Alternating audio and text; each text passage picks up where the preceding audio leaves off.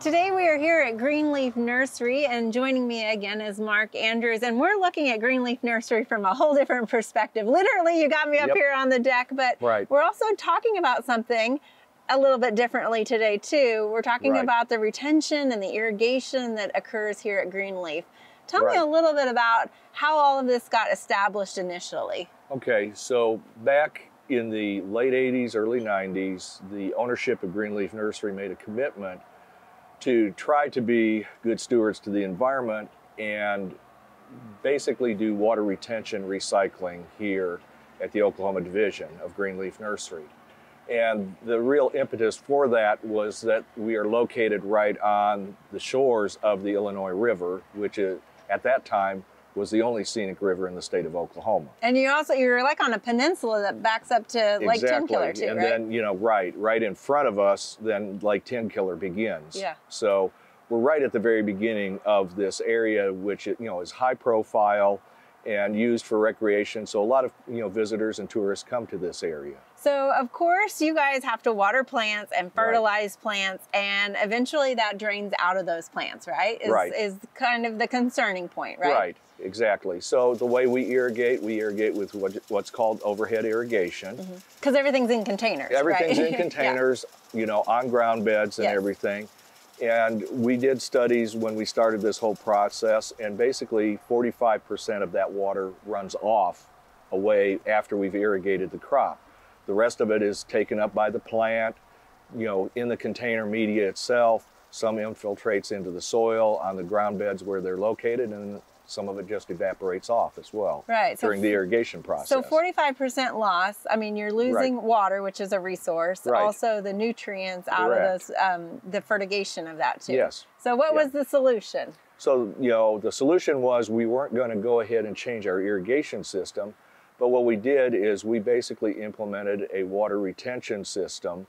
So we went ahead and, you know, with a lot of our ditches that we had on site, what we did is we made those concrete ditches and diverted the water into retention basins.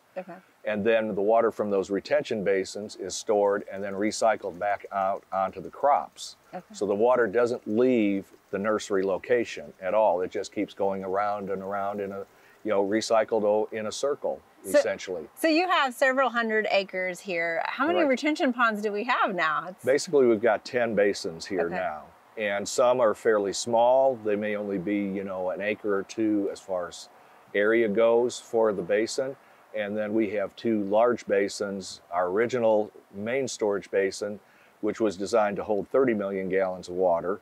And then we have a brand new basin up at the very top of the nursery where we're expanding, and that one will hold 40 million gallons of water. Okay, well, there's a lot of questions that come with that too, and that's kind of one of the reasons why we're here. Is I think a lot of times when you think about a system like that, it's installed, it's taken care of, right? But there's maintenance that goes along there's a lot of work involved with the whole process. So, you know, one of the things that we've got is how do you move water from basin to basin? And so with the smaller basins that I mentioned, we have automatic floats. And so that kicks the pumps on. So once the water level reaches a certain point, the pump kicks on and moves the water up to another basin. Why would you need water in one of the basins if it's just there to collect the water? The reason is twofold. Number one, because they're smaller basins, the potential for nutrient buildup in those is greater. And the second reason is that with plant pathogens that are waterborne, if you pull out of those basins, you stand a much greater chance of spreading that disease out onto the crop. Whereas if you move it to a larger basin, we can take advantage of natural organisms in the basin water to attack the plant pathogens. And plus, how we pull the water out of those bigger basins minimizes the chances of spreading waterborne diseases. Okay, so a bigger body of water kind of dilutes the nutrients. It dilutes it down, it dilutes the nutrients down, it puts the pathogens in a different profile. And so like with our big basins, we draw the water from basically the middle of the profile. So if a basin is 30 feet deep, we're drawing water from 15 feet below water surface. And that seems to be the cleanest water within a basin area. So you're not getting what's settled on the bottom? Exactly. We're not sucking up a lot of sediment from the bottom, and we're not catching a lot of stuff that's floating on the surface. Okay. So have you changed your fertilizing practices at all? I mean, yes. I don't see that any of these ponds look green even, so that's a good sign, right? There's a couple of things related to that. So yes, when we did this entire system, we switched from basically a liquid feed program to a slow release fertilizer program. Okay. So what we do now is we incorporate slow release fertilizer into our growing media, and that slow release fertilizer basically releases a small amount of nutrients every time water moves through the profile. Okay. So it's slowly releasing it throughout the entire growing season. So that reduces the amount of nutrients basically being leached out of the container dramatically. Right, right. And so our nutrient loss is reduced tremendously. Now that we've got the system completely enclosed, if we have a particular plant or block that needs to be fed, we can still go ahead and do overhead feeding with that plant or with the block, because we're catching the water and not releasing it back out off the site from the nursery. But that's not your all-over approach our basic anymore. Approach right now is slow-release fertilizer. All right. Well, and if anybody's been here to Greenleaf, I know you've got a nice pond out front, which I guess is actually got a purpose. It's a retention pond, It's a retention pond, and we do go ahead, and that water from that pond, or basin, I should say, goes back up to our main storage basin. We don't irrigate out of that one. Okay. But out front there, we do have a fountain. Right, I thought it was just for show. Right, and that's what a lot of people think, but really what the fountain is for is to reduce algae buildup in the basin itself. Because as you know, if the water were just sitting there, then we would end up with an algae bloom potentially within that basin. And the algae bloom would affect the water. It would also affect our plants as we use that water ultimately down the line. So the fountain is there to aerate the basin, move the water, and minimize the amount of algae that builds up in that pond or basin. All right, well, I mean, you guys have a lot of topography here on this site, and cars are going all the time.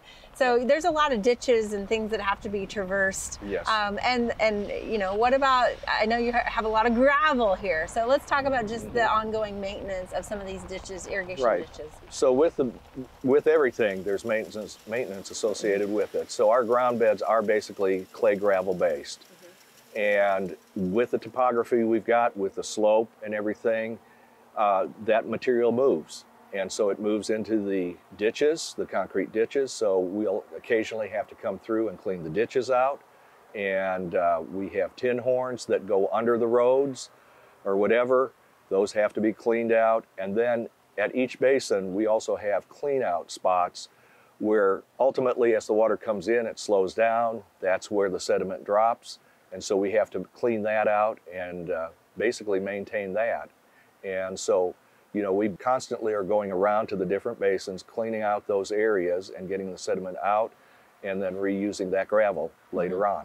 Well, and I know now in our current day, of course, a lot of people are aware of nutrients going into ponds and streams and things like that. But again, this was something that you guys did several decades ago and kind of were at the cutting edge of doing this for nurseries and actually received a few awards for this as well? Yes, we did. Yeah, so we received several awards both from the state and from the EPA as well for doing this work. And it was, at that time, there were some other nurseries doing something similar to this.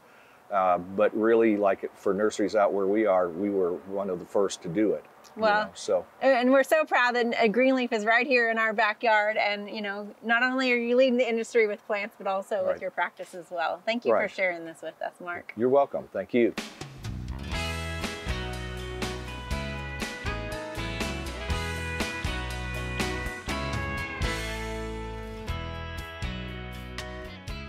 We hope you enjoyed this video as part of our Oklahoma Gardening YouTube channel.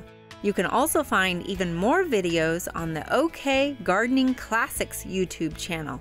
And join us on social media for great gardening tips, photos, and discussion.